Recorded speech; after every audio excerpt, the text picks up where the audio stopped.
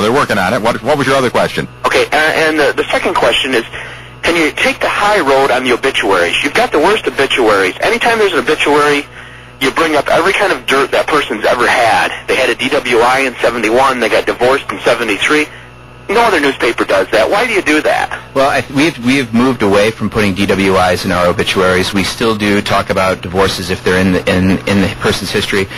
We offer a very unique service on obituaries to our funeral home directors, and we have a series of clerks who go through and fact check, and we actually catch a lot of errors sometimes that come from a obituary that's been submitted by a family member, and sometimes family members don't include other family members because of rifts in within the family. And by having a fact-checking organization, we're able to pull all of those things together. It's not checking the facts that are submitted. You actually go in and you find other facts that aren't pertinent to that poor person who just died. Right. It's a real low road, and it really shouldn't be done. And I think someone should be held responsible. And, sir, I think you taking the position you have right now, I'm going to monitor it. I'm going to make sure other people monitor it. We're responsible. I don't want to see any dirt like that. Okay. If your mother was in there and they just brought up some dirt about her, wouldn't you feel bad? Something that you might, have tried to just forget about, or something that wasn't important. Right. It doesn't make any sense to take that low road just to try to get that tabloid type of feel out of it. Okay. Very, very below what you should do. All right. Thanks a lot.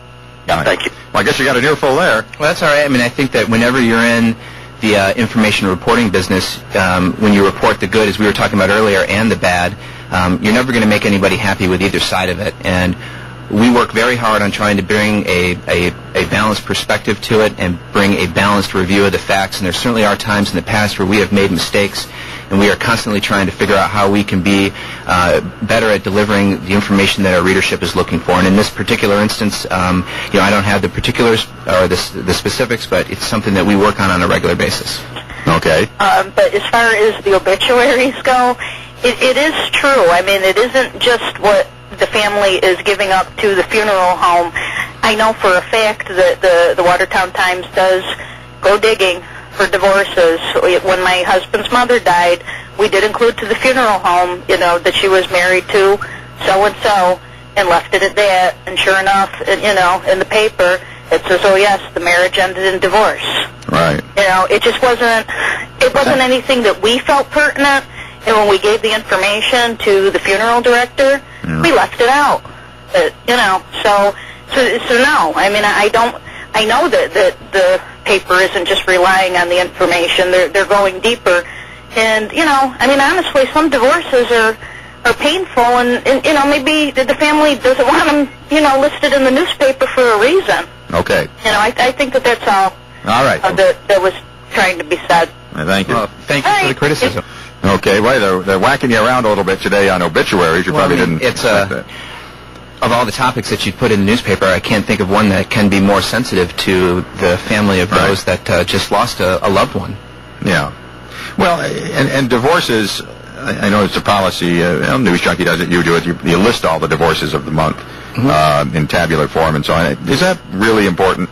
I think it's one of the things that people actually are interested in reading, and I think that that's one of the things that News Junkie discovered early on, that obituaries were very important to people, and that divorces were very important to people, and then there was a certain segment of the population that is interested in property transactions, and those have been some content areas. What I'm getting at is, those days, it seemed like the Watertown Daily Times was a family-oriented type of paper, instead of, pictures or scandalous types of things that have appeared that I didn't think was newsworthy, and it was kind of embarrassing for families to see things like that appeared in the Watertown Times. And I just wish it was much like it used to be. Okay, well, thank you. Probably never will be, but... Well, thank you for the call.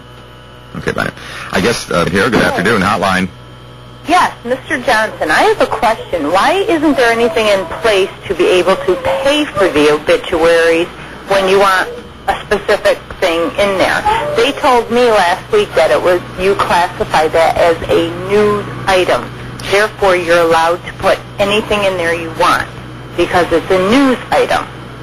We have for 140 years published obituaries for free. We don't charge the people involved, nor do we charge the funeral homes for the space in the paper to put the obituary.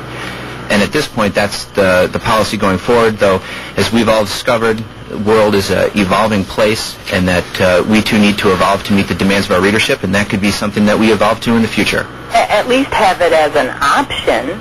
It's something that's a constant point of discussion.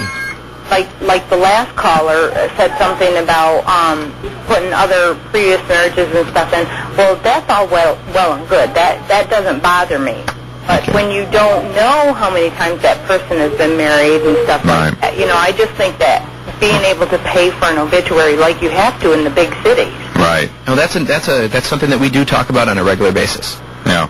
Okay. You need to talk a little bit harder. Thank you. Thank you. Well, I'll tell you, I've given you folks enough free copy over the years. I want my obituary for free. I mean, really, I think I deserve at least that much. It'll be a beautiful one, I'm sure. I'm sure.